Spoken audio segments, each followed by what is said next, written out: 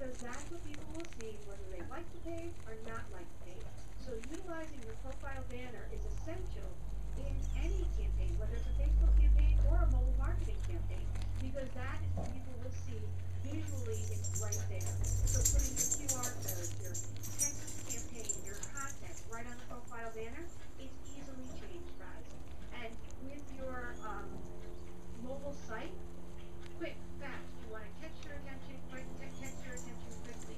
Even if you're bringing them to a Facebook tab, which is a like the tab or an opt-in box there, and you're taking them from a mobile site to like your page, quick, simple, immediate information.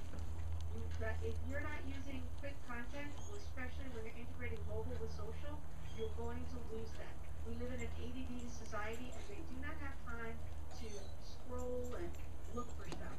Does that make sense? Yeah, absolutely.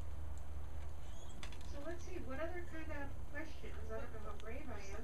Someone made a mistake on their birthday and they're asking if they could reset it. They made a mistake on their date of birth. That's what I Hey, you know what? We don't care about your birthday. Don't worry about it.